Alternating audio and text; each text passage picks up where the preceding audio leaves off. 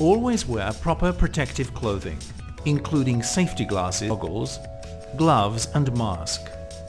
Always use a brush of good quality and as large as possible to obtain the best result.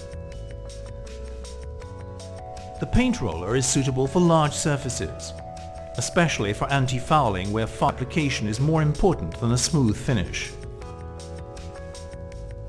Use a crisscross technique. Apply from side to side, then up and down on the same area. With a pad you can obtain a finish similar to spray application. Use for laying off after brushing or rolling. Spray application always gives the best result.